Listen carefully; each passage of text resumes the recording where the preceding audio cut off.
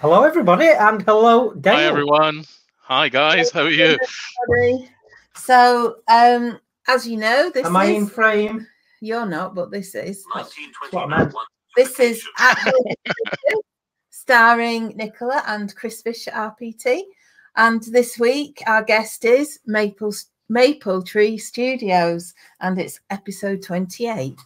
So welcome, Dale. Thank you so much for being with us. Thank you so much for letting me come on, guys. It's been great. Let's see who's on the chat. So we've got the Flaming Turner, we've got Stace Makes, Wayne the Woodturner. Hi, guys. T+G Making. Evening. Debbie Beardall, Andy Pugh, Clive Farrant, Christine and Michael Hesseltine. Hello. Steve Twydell, Leona Fay, Blue Light Turner creating shaving since 2016. Hope you're feeling better, Scott. Yeah. Yes. I think that's everybody on the chat. So thank you for being with us. So we're delighted to have Dale with us today, and we've been chatting. And we've had a giggle, haven't we? I've also got a bit of a blurb. So don't read the blurb. Don't read the blurb. So you sort of you do sort of 40% lathe and 50% you've been doing scroll sawing and recently, other stuff. So you're doing a lot of different making, and you said that you've been a builder pretty much all your life, and wood, electronics, brick, stone, metal, plastic, but it's relatively recent. Yeah. I mean, I only kind of got into. I mean, it was one of those things when we've been building the house for like years and years and years. Like I said earlier on, it's one of those things that all we needed it's been such a project. All we needed was Kevin MacLeod to come along, kind of thing. Every Christmas, and he's scratching his chin, going, "Oh, I don't think they'll be in for Christmas," kind of thing. And we'd blown the budget more times than we can wave a stick at. Sorry, Dale, but you're not a builder, are you? When Nicola not a builder. Yeah, so maker would be the term we'd use now. Yeah.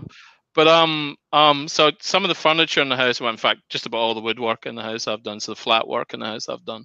I've kind of done that more or less all my life. And what I wanted to do was make some stools and things for the kitchen. And there's a couple of different ways you can do that. But you kind of get into the right. What I need here is a lathe. What I need here is a lathe. That's the ticket for me. So off you go down to Sitting Bone, kind of thing, and you stand there, and a nice man convinces you that this is what you want. Before you know where you are, you're 800, 900 pounds lighter, as I'm sure we've all got this story to tell at some point. And that was it. That was kind of just before Christmas last year, kind of thing, from the turning perspective. And then what you do is you've unlocked the demon. The genie's out of the bottle, and hours and hours and hours disappear, and you stop doing all those things you'd promised the boss that you would do, sort of thing. And she's getting cross. So turning was quite new. So what is it turning that you really like? So I mean, like I guess so I mean, I'm kind of and I mean, I'm in IT. I was writing software when I was 10, and that was 40 years ago. So I kind of live in that digital world all the time. Walk it, talk it, eat it, sleep it, and I can make the bits dance to whatever tune I want them to do. But you can always undo, rewind, recut, rebuild, put it back in, try again, and muck around and keep doing it until you get it right. So there's no need to be absolutely 100% first time. But with the lathe, on the other hand, it's kind of you, the machine, the tool, and that's very intoxicating because it's like, I mean, I'm doing the whole hand gestures here. I should get a tool. No.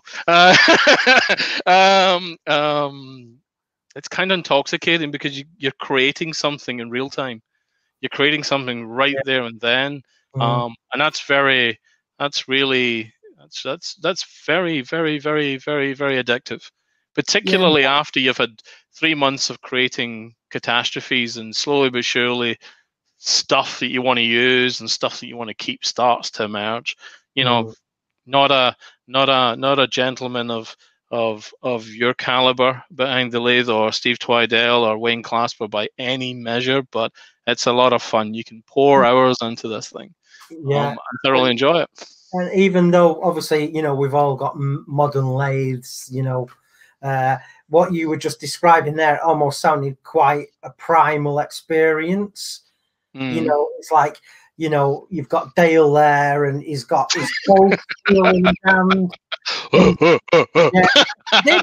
came across to me, because the way you describe it, I was thinking quite primal. Well, shall I tell you what Steve Twydale said? He thinks he looks like Frank Spencer. Why? Because he's got a hat on. It's because it's raining outside and it's cold in here, and I'm bald. That's what I've got one on. We'll have words, Mr. Twydale, when we finish. It kind of looks a bit like a beret. It's a flat cap backwards, mate. That's what it is. It's a flat cap backwards. Well, that is not very primal. But no, it's a keep the sawdust off your head, keep the rain off your bald spot. That's what we're talking about here. It did come across as you know, you're there, you've got your machine, you've got your wood, you've got your tool, and like you just did, you know,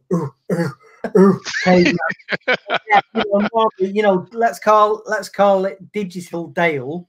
Yeah. You're there going beep bop boop boop beep bop bop bop bop. You've noticed people are gonna remember that. I'm gonna get the piss taken out forever. And you go in the workshop, you've got your loincloth on, and you know, with my hat on backwards. So you know, your drag coefficient is improved because your hat's on backwards. So you know. Well, do you know what I think it is about making though? It's the fact that you do something and you have something at the end of it, whatever it is. I mean, I love doing stuff, good or bad. Yeah. You know, like you can go on these workshops, and it's like, come on this workshop and make. Like we went and made a bowl at the clay place, and you know, we might never go and do anything out of clay again. But it was the fact that we both came home, well, a couple of weeks afterwards, with the finished bowl, and it's like we made these, and I think there's something in that as well, that you know, it's creating something. That was a lot of fun, wasn't it? Messing around, you know, in a pottery workshop, wasn't it? And, you know, we did, for our first bowl, we formed it, you know, over a wooden form. But next time we'll get on the wheel. But yeah, Dale definitely did sound like he really enjoyed. Such a difference. I mean, you kind of enjoy it when you're doing the building, but it was just watching the form emerging. You know, by that point, I tried to create a whole bunch of forms prior to that, but you know, all of a sudden you're getting it was so satisfying. You feel like a 9-year-old or a kid going into your mom and saying, "Look what I made."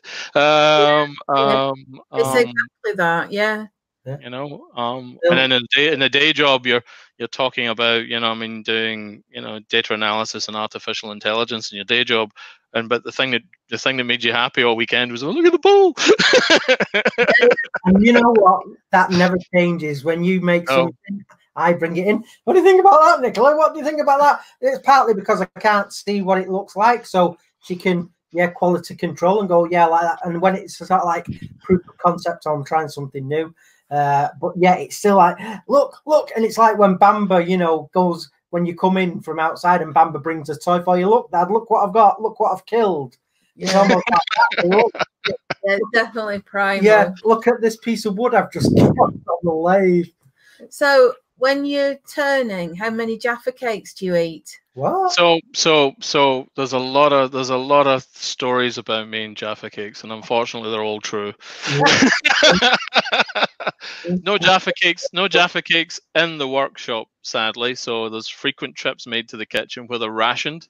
They're rationed now down to whatever I go and buy, more or less, because she won't buy any anymore. So I think, I don't know, I think in a Makers, I think in a Makers International, I think we're a box, a Makers International. I think. I think there was one particular, I don't remember. I seem to recall it being, it was either the Flaming Turners live, or it might have been Steve Twydale, where I think I demolished 2 boxes. They're hideously addictive. They're just too small, too soft. Leona doesn't like them, so I mean, if you're listening to Leona, she doesn't like them. Right now, she'll be gagging. Today, just so I could measure them for something I'm making, Dale. Oh, right. But yeah, it's become something of a thing, which wasn't intentional. It was just like, what's everyone eating? Oh, I'm having Jaffa cakes, and then it becomes a thing. Yeah, as these things do. Bamba's arrived since he's heard us talking about Jaffa cakes. Oh, they're just the best. They're just the best kind of thing. I think I remember. I think I owe a whole bunch of people boxes of Jaffa cakes. I think Wayne, the Bigfoot Workshop. He's got a specific order and for a specific kind that I've got to remember when we go up to Harrogate for the show up there. I've got to land them all on him. And Glenn from Yorkshire Grit, he's got an order in too for them. It's become mad. I'm going to be poor by the end of that trip. I can just feel it. Not for buying tools either. Swing by the Tormex stand and bring a couple of Jaffa cakes. All right, we've got to sort out you too. Oh God, right. Let me get a list. I'm only joking. It sounds like you've got Jaffa cake dispensing to do. Yeah. Well, Wayne the Woodturner says, I bought you 3 boxes today. I'm going up north to my brother's just bought a house up north. I'm going up to help him do some of the electrical work in it, and I promised I'd swing by. That should probably keep me going for about an hour, Wayne. Thank you. So we've talked a bit about why do you make. Are there any other elements of making that we've not talked about that sort of why you actually want to make? I guess, I mean, we come back to that sort of, I mean, it's I don't know. I mean, for me, it's like, I guess like many folks in the community, I think it's like, I need to have achieved something every day. I need to have learned something or made something or it's like some strange addiction, some undiagnosed illness or something, got to do a thing syndrome. I don't know. But if there is, I've definitely got a chronic case. I need to be on lifelong medication of doing stuff, or if I haven't done something before the end of the day or achieved something by the end of the day, even if it's just minor, so I can say that's what I did. And making definitely meets that addiction kind of full on, I guess. It's stood me in good stead in my career. It stood me in good stead, from we built the house, and it's certainly keeping me out of mischief and out of the pub at the weekends now, kind of thing, when I'm doing it for this and doing the stuff on Instagram and YouTube. So yeah, definitely. I think that's an answer, is it? I completely understand that. Yeah. So obviously, loads of people in the maker community, and I think, there's a lot on the chats tonight. And judging from some of the comments, they know quite a bit about you. It's all lies. Trust me, it's all lies. What does the maker community give you? What has changed for you since you became involved? Mostly stickers. No, seriously. I guess. I mean, I kind of work. As we were talking before we come into the live. Kind of lived around the world a bit. Lived in China and lived in the US for a while. And kind of dotted around the UK. And you never quite put roots down when your kind of work's taking you places. What the hello. This is really good. Thank you so much. Thank you, Mrs. Say hello. Top up. This one might have whiskey. No, we're all good. It's tea. Listen, Dale. If you want to have a wee dram. Oh, not right now, kind of thing. I need a stockpile built up for next year. Wayne's coming down to do a show at East Surrey. Right. I don't know what the order is. I think you're first, and then it's either the following month or the month after it's Wayne. Right. So he's coming down. I'm gonna give him the key to the whiskey cabinet, but I'll need to fill it up first, I think. And then I'll need to take it off him the night before he goes to do the demo, just in case. I'm not being funny, but I've just got this really nice urge now to go to the shop when this is finished and get half a bottle of whiskey. Dude, get Talisker, mate. Get Talisker. Single malt. Get a nice 10-year-old or 12-year-old Talisker. Awesome. My favorite. Trust me. Good. I don't think they sell it at the co-op, but they will. Trust me. They will. All right. Okay. They will. Trust me. It's good stuff. Don't get Johnny Walker, but that's another conversation. Where was it? Yeah, so we never really put down roots. And the maker community is quite cool because it's like all of a sudden you've got this kind of virtual community around about you. Yeah. You're starting to know people and you get to understand what makes them tick. And to be fair, I've never encountered a group of people really outside of IT or outside of the stuff I do digitally that gets that. Exactly right. But yeah, you said that. I didn't. Anyway, that gets that whole I need to make a thing. I need to do a thing. Some folk in the community are just incredible. The talent and the drive to make. And others you just sit in awe of. And then there's other folk who feel kind of like they're on the journey with you. But everybody's so friendly and everybody wants to help and everybody wants to talk to you. And it's like you've moved into a village. It turns out everyone's nice. So I guess that's what the maker community is like. And it doesn't depend where we're living at the time as to or where we are. That's still true. Yeah. The miles don't matter, do they, when it comes to the maker community? And again, because of social media and the internet and YouTube and things like that, it makes it so accessible for everybody, globally, to make friends and have access to information and help, 24/7. If someone's, catching a few Z's in one time zone, that you can ask someone on the other side of the world that are still up, that's it. It's the beauty of it being global and instant. It's just amazing. Beep, pop, pop, beep, pop, pop. So, and all thanks to the digital part of what I do for a living. I've got to say this. Hi, Billy.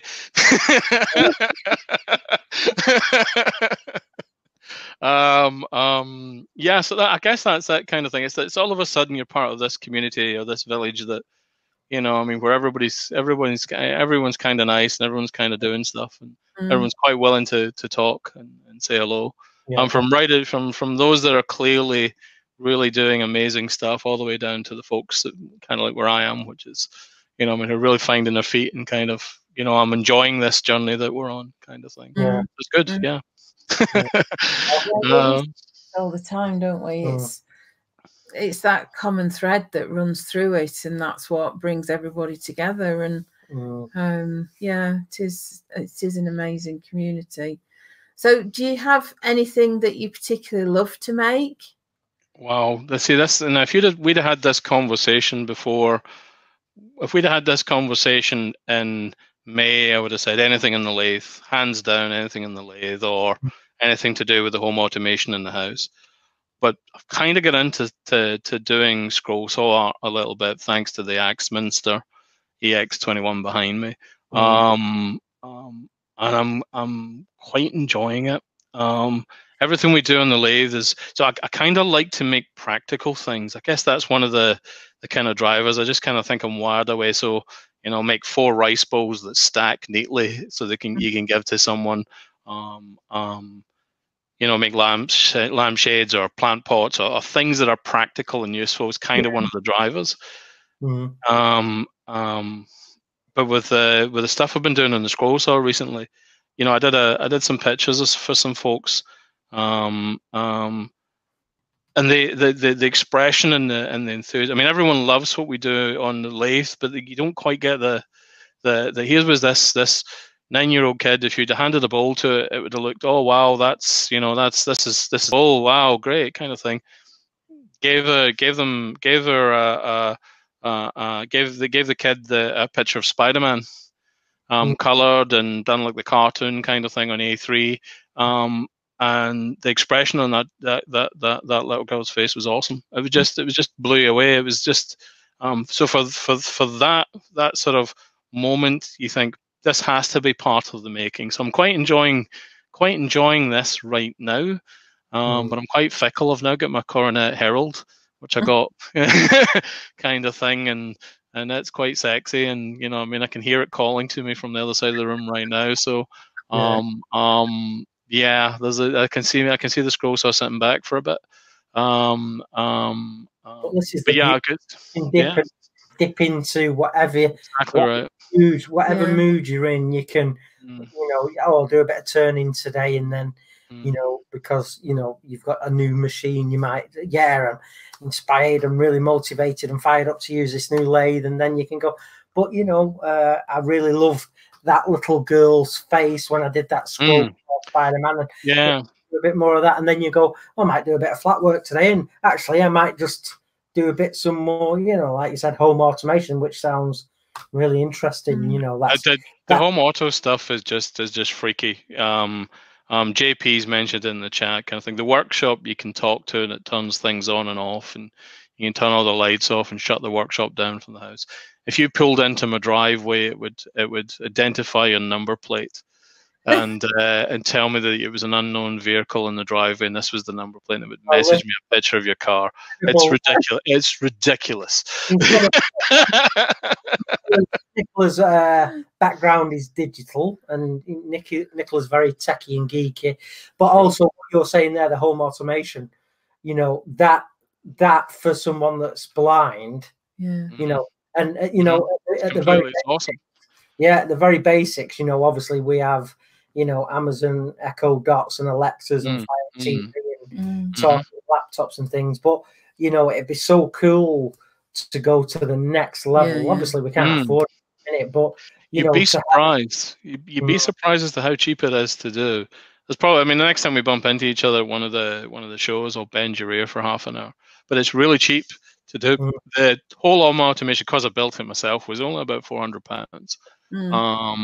Because you know what to buy. You're not just buying the brand. You know what to buy. But from your perspective, Chris, it would tell you if the doors are locked.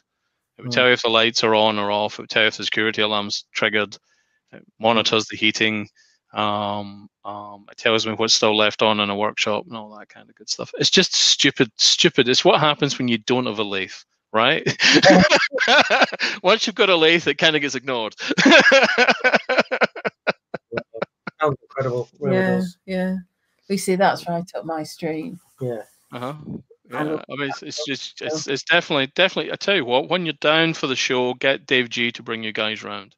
When you're coming down to do the demo, get Dave G to bring you round, kind of thing. You can have a poke at it. Yeah, because we're around the corner. You know, I'm sort of 10 minutes or something from Dave's place. All right. You know, yeah. So we're kind of right on top of you where you guys will be. So yes. So what I like to make right now, it's kind of mostly scroll saw, some lathe. But really, the core of that is it useful up until, like I said, recently. So I guess just to make, I think. But right now, the scroll saw stuff is definitely the Christmas present of order. I've got 40 odd people wanting different cartoon characters cut. I couldn't do it if I was working full time between now and Christmas. So a few people are going to be disappointed, I feel. It's a lot of hard work. So where do you want to take your making? Sort of what are you thinking of doing next? Where do you want to be in 12 months' time? Do you have any ideas of what you want to do? Definitely improve my tool craft on the lathe. I made a kind of, having watched Nick Zametti, etc., you wind up buying a pressure pot. And I bought a pressure pot really early and all of this. And the truth is that all it's done is I've lent it out to more people than anything else, because I'm either working and they're great. They're great when your tool craft has reached a certain level. But I think improving my tool craft on the lathe is somewhere I want to be over the next 12 months, continuing to get better and better. I mean, I use carbides and traditional tools, so hashtag traditional carbide, hashtag traditional tools kind of thing. Definitely sitting on the fence on that. Horses for courses kind of thing. But I definitely want to continue to improve my traditional tool craft. It makes such a difference to the finish. It makes such a difference to what you can do. Kind of still want to try and stay away from resin, other than from scroll saw infill and detailing kind of thing. I think. Yeah, that's kind of where I'm at. I think improve my tool craft on the lathe would be it. Do more mad things with the scroll saw, but mostly lathe work from improving the tool craft. Scroll saw, I'm getting there. Well, not a JP, Jamie, are you listening? We're nowhere near in the same ballpark as you, but we're kind of having fun. Yeah. So, does anybody have any questions for Dale? If you do, pop them in the chat. So we were talking about you being on YouTube. Do you want to grow your channel? Do you want to try and develop that? Because with you being sort of a techie as well, have you got sort of ideas of things you want to do? So what I want to do, so the recording and the editing, I think I've kind of got all as automated as I can get, kind of thing. Right now there's 8 cameras in here. They all kind of buzz around, and you can just flick over where you want to be and what you want to look at and all this kind of good stuff, and you can put it up and all this kind of stuff, and that's all great.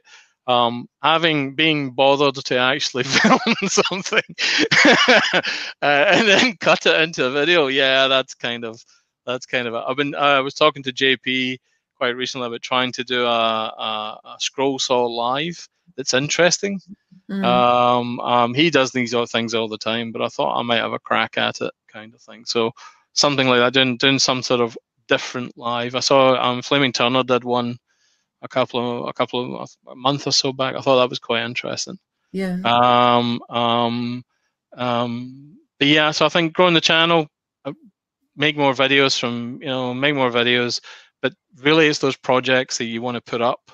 If that makes sense, you can only turn so many bowls or so many rice bowls. You've then got to get into you're testing your tool craft out, like making the wands. You do, Chris. It's incredible to watch them just emerge as you're working on them. So that kind of stuff. Grow the channel is much more of a hobby. So yeah, more videos, please, before Christmas, and maybe I have a crack at a scroll saw live or something. I don't know. Let me just ask you. I saw a question. None, Stace. No Jaffa cakes are left in the box. They're gone. They were gone before the live came on. There's none left in the house. That was 20. JP said, "Where does Dale get those awesome cakes from?" So JP said, so Dave Gunner's, I need to get this one right. Dave Gunner's niece runs a cake company. So we had an open workshop here as part of the Easter Returners about 4 weeks ago, something like that, 4 weeks ago. So I ordered some cakes. So Dave G's niece, we ordered some cakes, kind of thing, and we knew that I was going down to see Jamie, so I ordered a few extra. The lady whose name completely escapes me, and I'm sorry, Dave. They're just awesome. These are, make them get you some when you're down, kind of thing. Just tell them, say Dale and Jamie says you have to get us those cakes. Well, we'll text.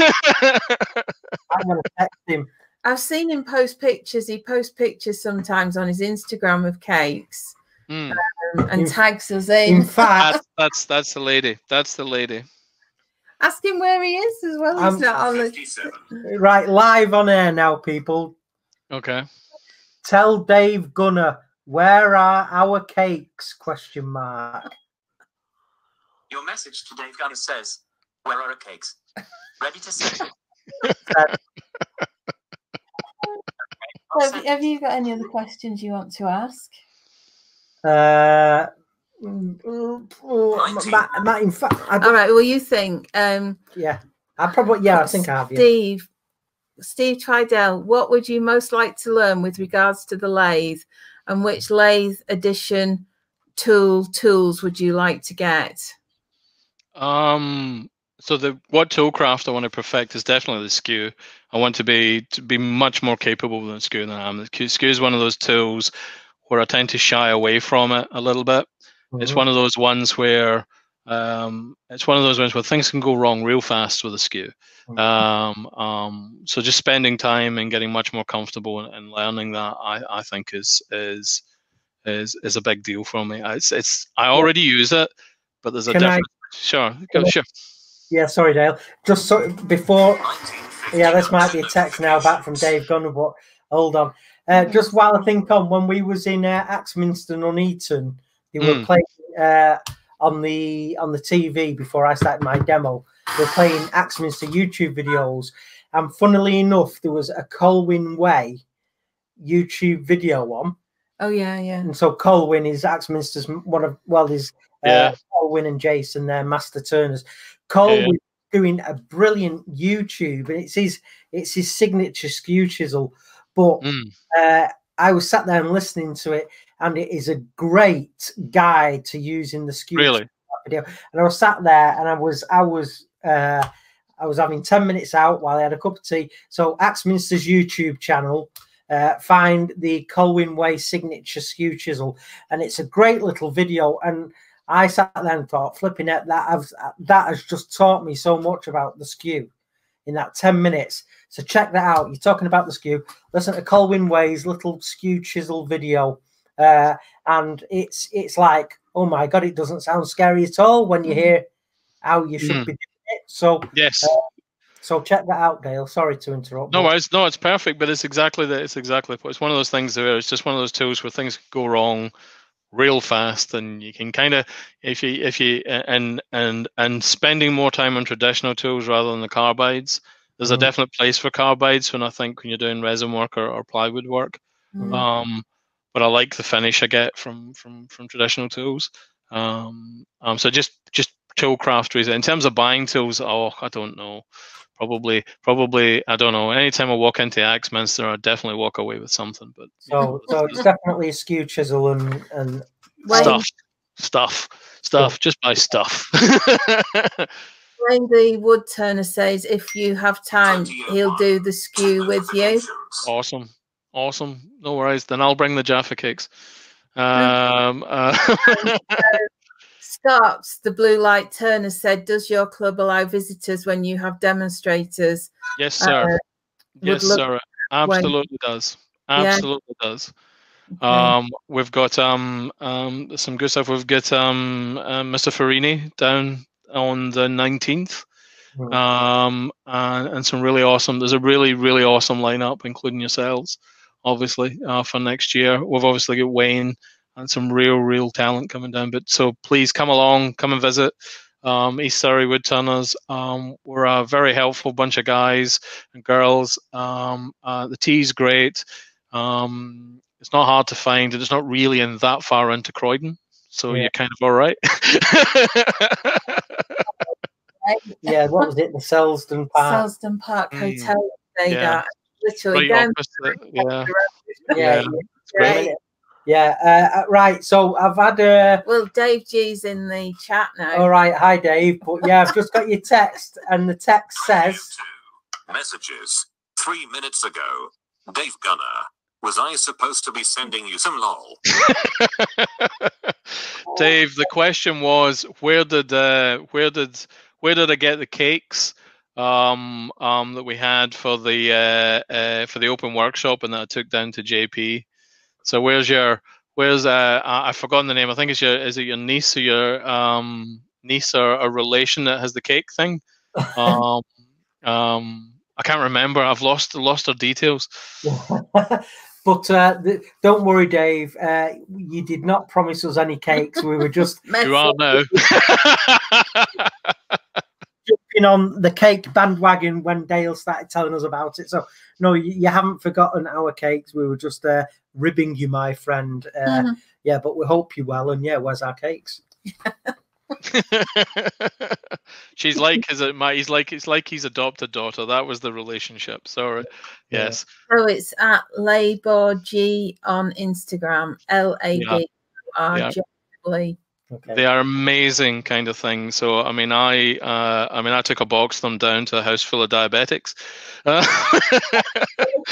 which I didn't know until I'd taken them down. Everyone survived, as far as I can tell. That's hilarious. That's cool. Well, anyway, she's in Japan for 3 weeks. She does postal boxes. Steve Twidell said, "Does your club do creative van visits?" Can certainly ask. Yeah. Can certainly ask. I don't see why not. We've got a we're outside a scout hut kind of thing. So yeah, don't see why not. Yeah, that's cool. So, have you got any questions? Have I any questions? Yes, if you could, talking about lathes and skulls, have you got one piece of kit for the workshop that you have not yet got, but you aspire to own one day, regardless of cost? So, in a previous life around kind of 2000, I used to do. I wrote some software to analyze some routing machines and some automated drilling machines. So these are CNC. Okay, so CNC routing, CNC work. I suspect I'm trying really hard. There's a day coming where I build myself a CNC. I'm not going to buy it. I'm going to make it. I'll probably run it. There's a good bunch of videos, but I'll probably make. So but there's a certain cop out to that, I think, because although they're awesome and they're great and they do amazing things, they're kind of stepping back into that digital world where you can poke at it and tweak it and muck around with it. And so yeah, so there's a yes and a no. So probably that at some point, but I'm going to try and resist turning to the dark side for as long as I possibly can on that one. But yeah, definitely that. And everything else is just for the sake of it, buying better versions, I guess, of what I've got. Where it's like, I could change my chop saw, I could buy a better bandsaw. I think the coronet's probably it for me, to be fair, with lathes. But yeah, no. So probably that would be about it. I think CNC would be where I would wind up. Yeah. But I don't really want to. That's kind of where we're at. Cool. So tell us where we can. Oh no, not done. There's the what do people? What does the maker community not know about you? Oh, there's a loaded question. So I guess everybody knows about I like Jaffa cakes, so probably not that. What don't they know? I might interpret that question as what might they find interesting or funny. You know what I mean? So my maternal grandfather's Irish. No, that doesn't count. So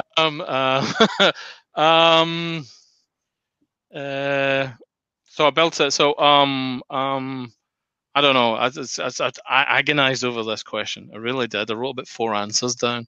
I wanted to tell people I built a car once. I built a Caterham 7 once. I wanted to tell folks about a bunch of things. I guess it's.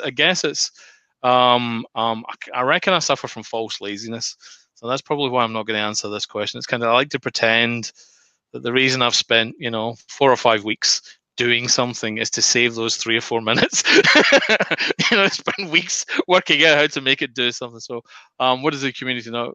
I guess it's that kind of thing. I'm more likely to spend 4 weeks saving you 3 minutes than anything else. I guess that's it. And my grandfather's Irish kind of thing, and I've got a fetish for Jaffa cakes. Yeah, just slightly. Wow. So where can people find you online? So it's YouTube / Maple Tree Studios. On Instagram, it's Instagram / Maple Tree Studios. They can track me down on Twitter. I think we've got some stuff on Reddit. We've got some stuff on Pinterest too. Pretty much all the same. Hunt for Maple Tree Studios, I guess, and you'll probably find us. There's no website. I feel that's something I'm going to avoid like the plague for as long as I can. But you know a man that could do one. Yeah, I'm aware. I know a chap. I know a chap. I know a chap. It's always good when you know somebody. There's this bloke wearing his hat the wrong way. There's this bloke with a tweed hat. He wears it the wrong way. He can do it. He's really handy having a geek in the house. Yeah. So. Well, Well, I know what it's like. That's been absolutely great. It's been really interesting. Really great to chat with you guys. Thank you so much. Dale, I really love your energy and your bubbly attitude. It's it's wonderful to hear you talk and be so energetic and enthusiastic about everything. That might just be the sugar rush. Who knows? You're probably right. You're probably right. Yeah, it might be the orange, but it's just amazing to hear you just talking. Awesome. Thank you so much for having me on. Thank you so much for putting up with the rubbish I've been talking, kind of thing. It's been great. It's been great. It's been really, really interesting chatting with you. As we always say, we sort of carry on and waffle on about what we've done next. You're very welcome to stay with us. I'll loiter on the edge if that's okay. Yeah, that's absolutely fine. That's absolutely fine. It might just be worth muting yourself at your end if that's okay, but chip in whenever you want. That's absolutely fine. But thank you so much for being our guest today on Making. Thank you so much. Thanks for everybody who's in the chat too. Cheers. Thanks for having you. Thank you. Thanks, Dale.